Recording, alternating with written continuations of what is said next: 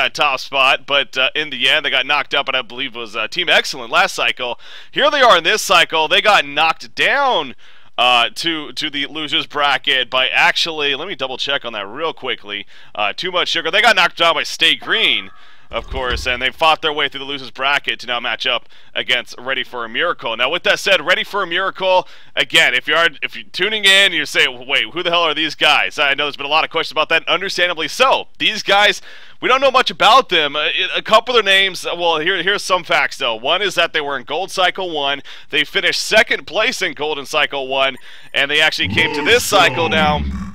They were originally knocked out of the losers bracket in the very first round by, guess who? Too Much Sugar. They lost that series 2-0, but they have fought their way back in the losers bracket, including defeating teams of the likes of Locomotives and Justice League to get to this point. So clearly a team that we have to look out for, and definitely a pretty aggressive team. We looked at their average kills. I mean, they're averaging something like 28 kills per game so far. I think it's only based off 5 or 6 games or something like that, so it's very, very small sample size.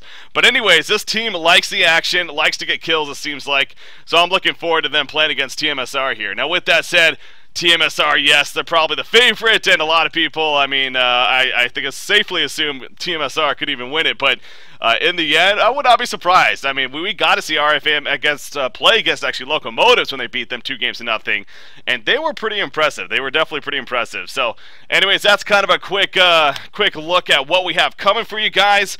So, with that said, let's look at game number 1 here and see well, what the hell is going on. So, as far as the bans are concerned, we got Rally, Pebbles, Scout, and Keeper of the Forest coming out here. So, of course, Keeper of the Forest, the final ban, actually, by Ready for a Miracle. Keeper of the Forest, not really a ban anymore nowadays as far as the captain's pick goes. It seems like he's been allowed to either be picked up along with the Tempest, usually as far as the counter pick, or he just ends up getting banned in the next tier of bans. But here, RFaM just does not want to give it to tmsR. They don't want to have to deal with it at all, so they use one of their 2 bans actually on Keeper of the Forest, so it's kind of interesting there. Does open up for a Lodestone first pick from Too Much Sugar. Engineer, though, great response from RFaM. Of course, their go-to support. Warbeast is the response from tmsR, and then Master of Arms is the next pick for Ready for a Miracle. So there you go, all caught up here. Must say tmsR, kind of interesting actually with their picks. You look at that, you got both a couple suicide potential heroes in that Warbeast and Lodestone. With that said, you also still have heroes like Ophelia still on the board. Ophelia, Tempest, Parasite are all still on the board with that said. I would think along the lines of something like that, Tempest or Ophelia, though, if they're going to go for that synergy of the Warbeast, obviously, with the minions and whatnot, for that push potential. But it is, with that said, I mean, that's also assuming that they're not going to run a jungle Warbeast here. Okay, they are actually going to go Parasite on top of it. So they go Parasite in the end instead of maybe the Tempest or the Ophelia here.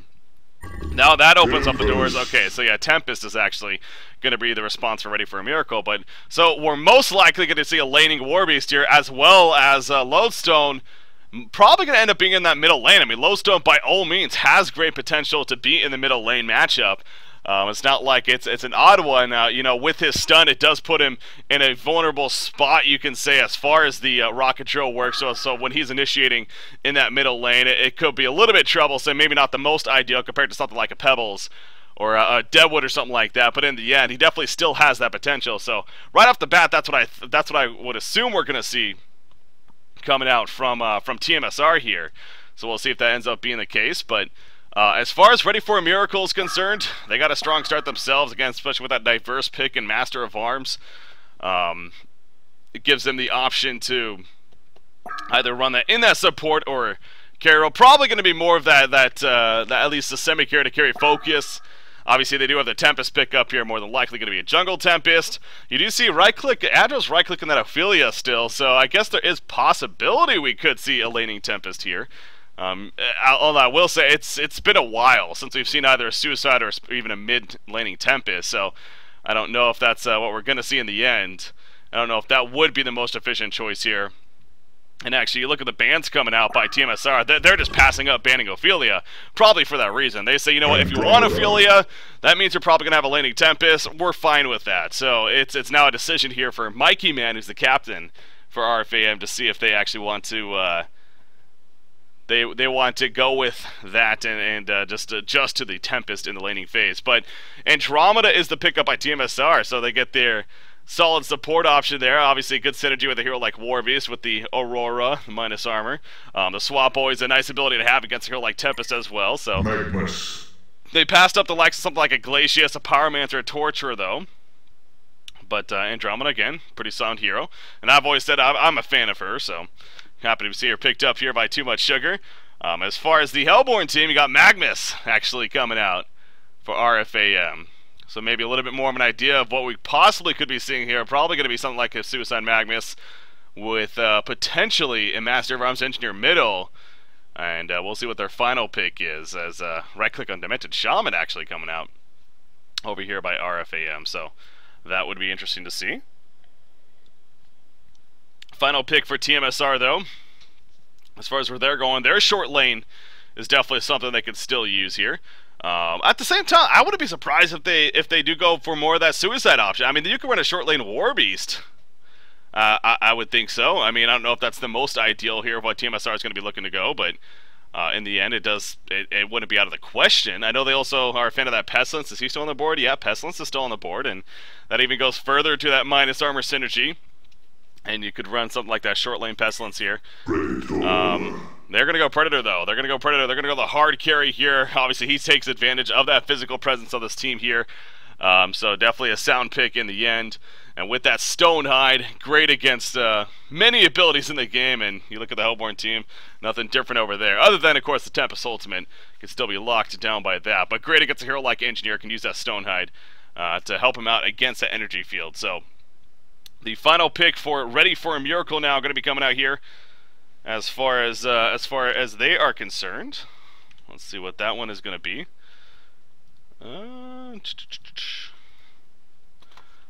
Oh, you know what? Let's go ahead and actually, yeah, one sec. Let me actually grab a Codecaster here. Like I said, I wasn't able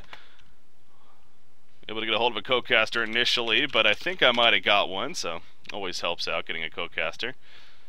Let me actually set him up real quickly to be able to join me. Alright. Access. You ready for a call? Alright, let's see if I can get that figured out. Anyways, so the final pick coming out, it is going to be the Demented Shaman in the end, coming out here for Ready for a Miracle. So they finished strong with the Demented Shaman pickup. Baltazar, who is their go-to carry player, I should say, is going to be playing that Demented Shaman. So again, their lanes pretty expecting of what we're going to be seeing here. That's Suicide Magnus, Master of Arms Engineer middle, Demented Shaman in that short, and then of course Tempest in his own jungle most likely. So solid lineup for Ready for a Miracle, but at the same time, you know, good lot of physical presence over here on the Legion side. I will say that's where the Stormcloud could definitely come into play.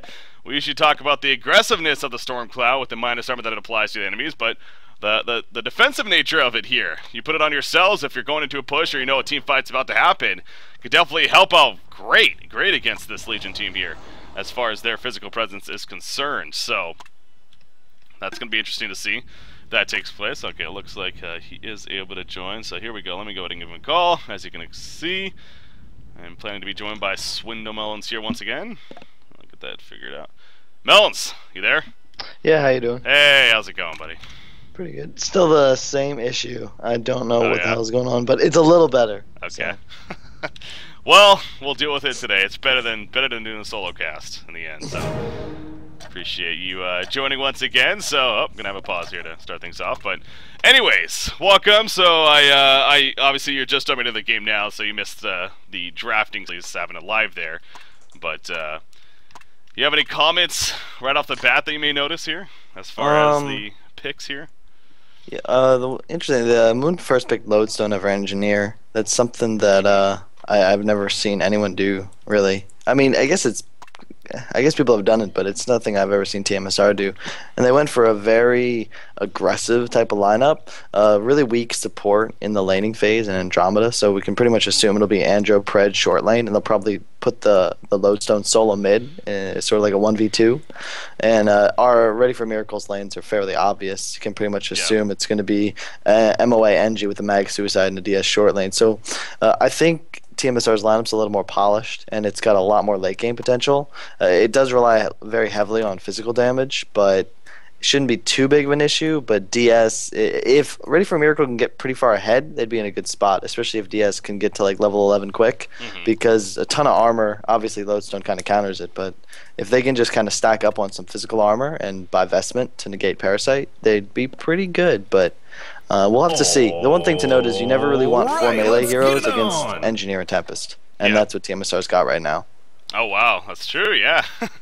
4 melee hero, and even Andromeda, I mean, as far as her range is concerned, it's not the longest. It's only 400 range as far as her presence is concerned with the auto attack. So, yeah, that's actually a really interesting observation there coming out. But Hellborn team, they're making their way into the jungle right here off the bat. Andromeda and Parasite obviously nearby. Probably not going to be an initiation, but just going to say hello. But RFaM clearly wanting to take presence here in the jungle. Get some more to Sightstone, looks like.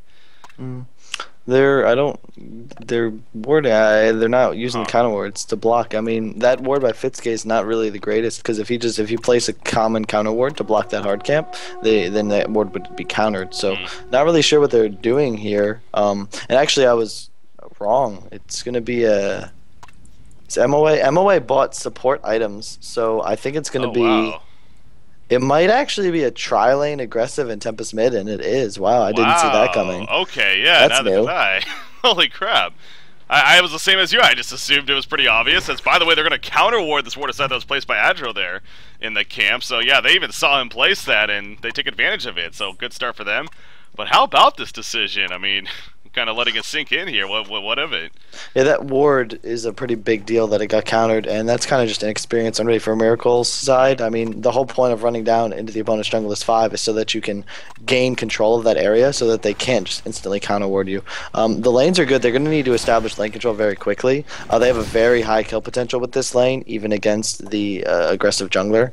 But the proper way for tmsR to play this is just Moon to farm, maybe level 3, level 4, grab a Wild Hunter or a good creep, and then you'll have a distinct level advantage. And they also have the pull on blocked, so expect them to get a quick pull off, probably farm it real fast, and if they can just get a level advantage down here, it's going to be really tough for even a 3-stun tri-lane to contest. Mid lane, I think, is pretty even, and up top, DS should have a really easy time with KZ's Warbeast. Yeah. Speaking of also, it's especially with this tmsR team, you know, they're picking up Haxer and going into Cycle number 2.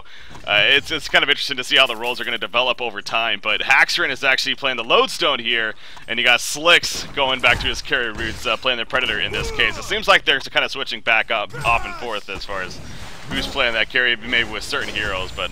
You know, find that interesting that Slicks is playing the carry here this game, but I think Haxerin's taken more of the. Has he? He'll play like here most of the heroes that go Blink, so I'm pretty sure he'll play like their Dampier.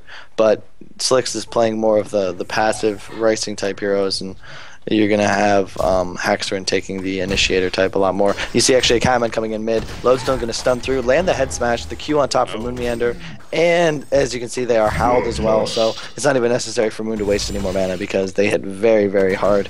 75 on both of them. That's really lots of damage. Yeah, so the red hand's definitely helping right there, and good jobs assisting with the Catman champion, obviously, coming in. Good rock control initiation, and Bloodlust kill coming out in favor of the Legion team. Obviously, Tempest not necessarily the best in terms of getting away from ganks, and as we kind of saw right there, with some good assistance from Moon Meander, and helping out Lodestone here is 11-2, by the way, against your 7-1 Tempest, so still very early on in the game, and obviously the kill's helping with that. But actually, Lodestone is going to take a stun right here, but will fall back in time. So it's safe to say, though, I mean, definitely relying quite a bit on this bottom lane. Is it more? You think it's more important to get the farm on Magnus, or just make sure they lock down Predator here? The key, they need to get kills, and they didn't block the pull, and they didn't block any Parasite spawns. So I mean, it kind of chalk it up to inexperience, but this is kind of a lane they were destined to lose based on how they played it.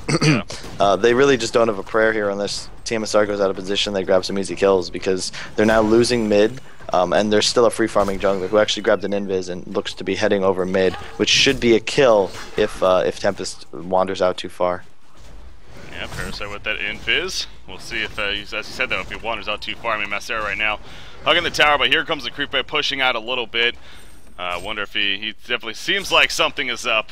He has a feeling, so. See, the thing is, they've been able to pull twice now, and even though this one won't really get them lane control, it's going to enable Predator to farm this camp at the tower, and all they really need is to buy some time. As you can see, Parasite invaded the other team's jungle. He's going to continue farming and eventually score another kill on mid, so they just have to do something. There's the ward, but it's just so late now that Predator is about to hit level 5. He's already got boots. I mean, Mag's not even out farming him significantly. They really need to make something happen if they want a chance in this. Yeah. So right now, Demented Shaman really is the only one that's having the best time in the lane. Obviously, he's winning this matchup, as you said. It shouldn't be too difficult to do that in the end. He has 23-4 against your 11-2 War Beast, but at the same time, War Beast is still being a great contribution to his team. Of course, spamming that battle cry, which is now level 3 already. So his levels are managing to be pretty solid, it looks like, on Keizu.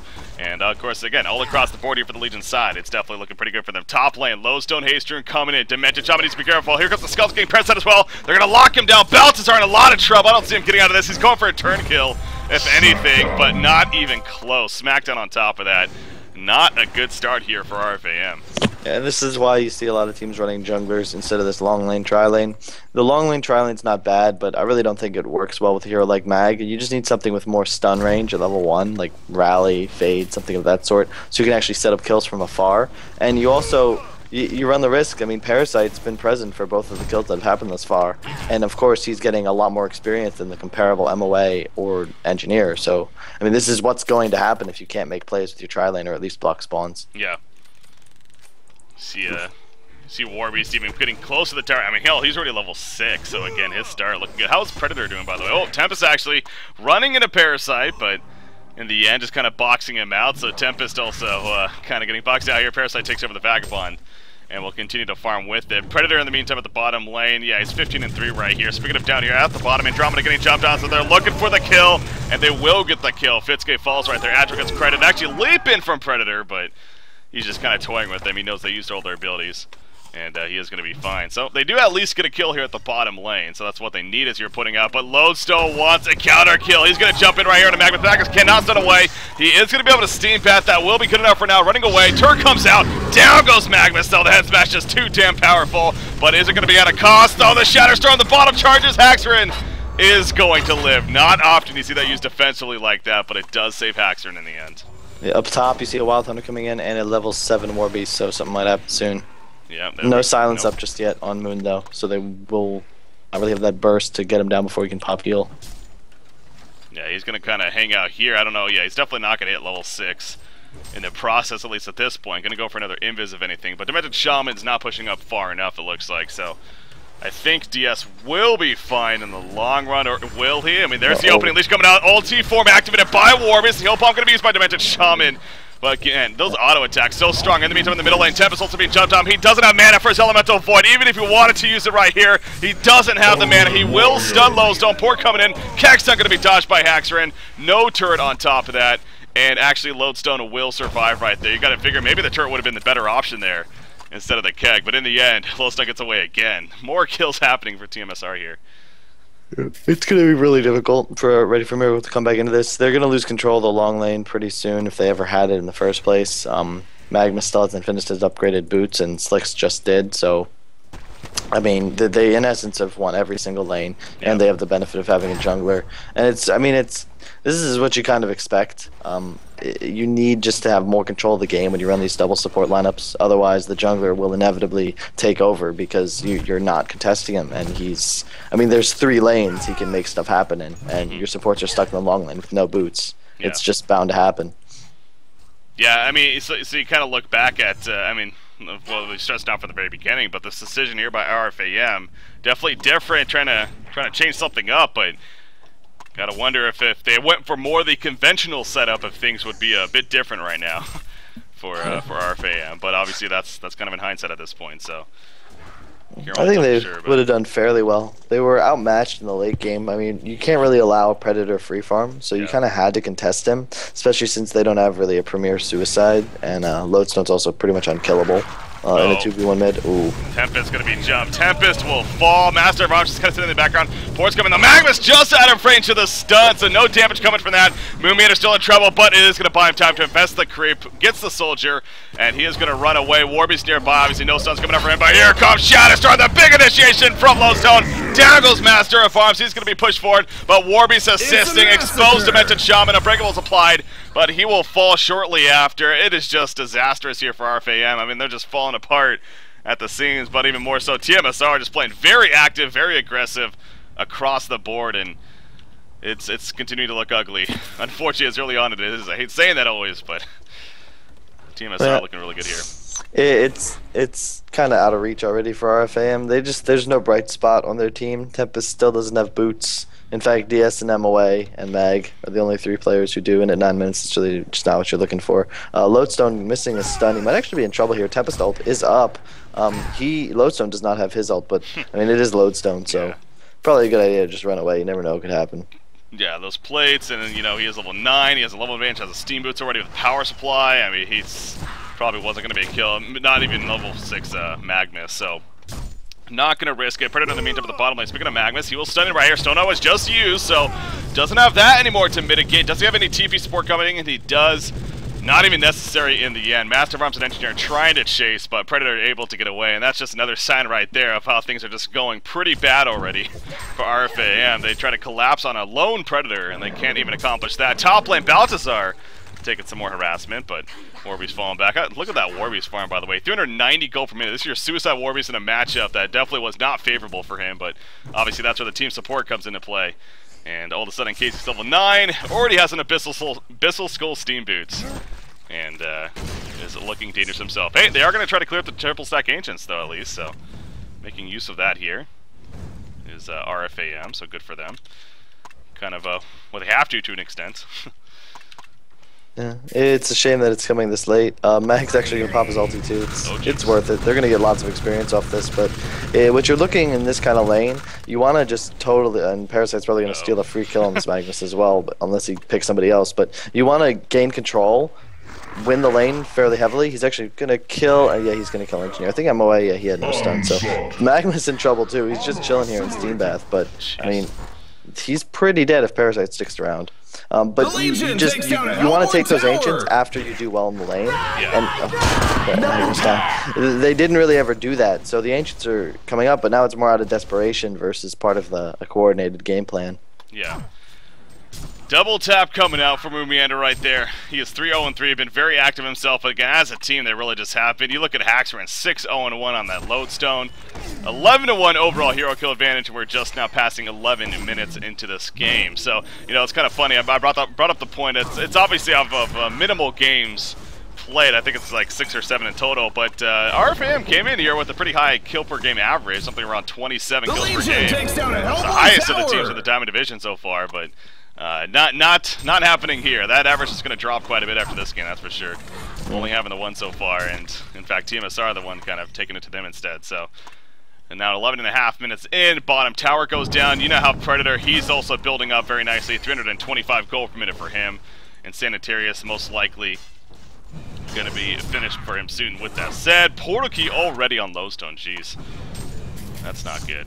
Sanitarius. When it comes down to these kind of drafts, when they match up against each other, it all just comes down to the very early game. I mean, if RFaM got a couple of kills in the tri lane, started off with the lead, and maybe got boots on their support so they could roam a bit, it's a totally different game. But when you don't get any action and the other team takes advantage of your lanes, and then you get behind, there's just no coming back. You have to stay ahead. And that's how you win the game. Up top, Warby's might actually die. Oh no. Yep, but they're going to be countered. Lodestone comes in with a Shatterstar Pet Smash. Down goes Master and Tempest. I mean, nothing is working for RFaM this game. Basically nothing is working. So I think we're all just kind of eyeing out that timer of 15 minutes and probably going to call it quits and move on to game number 2, because this is just not a game that you want to remember. If you're the Hellborn team. Did I just see that Sanitarius on Warbeast? I think I just saw him purchase one. As well as Predator getting delivered his, so going a different build here on Warbeast, but you know, kind of just having fun with it, of course. Yeah, what are your thoughts on that? I always like asking co-casters, the thoughts of you're in a best of 3 series here. You're in game number 1. You're getting smashed. It happens. Do you still say, okay, maybe let's try to play on, maybe try to come back, or are you fan of just going, let's just move on? As soon as it depends. I mean, there's a lot of times when someone will say a game is lost and it really isn't. This game obviously is really lost, but when the game is over, you know, there's no use in playing on unless you've got, you know, a strategic reason. Like the other team is from a region that's, you know, really late at night, and keeping them awake will put you at an advantage, or you know, the thing when it's 15-2, you know, you have the morale. One thing you can do is just wait till you get a couple kills, even if they require like 7 buybacks, and then concede. You know, just to boost the morale a little bit before you go into the next game. You know, you just do little things like that. But most of the time, if you're getting crushed and you just want to end it quickly, the other thing you can do is, as you're getting crushed, you just kind of toil around and just plan on your draft, because the other team's still trying to win the game. So you can use the time, but if you're demoralizing your team by staying in the game, then it's probably a good call to throw in the towel. Yeah, you know, ready for a miracle. I know it's obviously a great match, or tough matchup even, against tmsR here. Again, this is a team that a lot of people are very curious to see, being a top 6 team going into this weekend. So getting in the money as far as the prize pool is concerned, but obviously running again into a very good team in tmsR here, and so I think it's a mix of that, but also just this game specifically of. They made a decision that just didn't seem like it was the best choice in the end. They tried to play a little different. Again, the more conventional probably would have been the better. But in the end, it is what it is. So game number 1, getting closer and closer to possibly ending here and moving on to that second game. Yeah, then Sanitarius. Everyone's going in Sanitarius. That's kind of an interesting troll. You're on the Legion side. Parasite even has one. Lowstone just purchased one. I'm sure Andromeda would get one if she could, but not going to happen. There's the vote to concede. Tough loss. And with that, the 15 minutes, wins. they say, well, enough is enough. We're not going to let it go on further. And that means game number 1 is going to go to Too Much Sugar. So, yeah, RFaM, again, a new team here in the Diamond Division for Cycle 2. A solid team with that said, but clearly running into a difficult opponent here for them. So, any final words on that match, Wendell?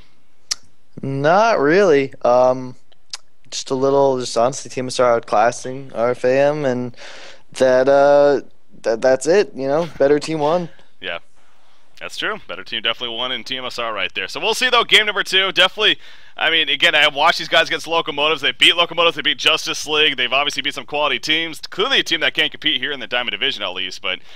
So I'm hoping, I'm sure a lot of people are that, hoping that they bring something else to the table for game number 2. But we'll see. We'll have to wait and see. We're going to take a short break right here. I promise you it should be short. As long as the players are ready, we'll be good to jump back in. But stay tuned, guys.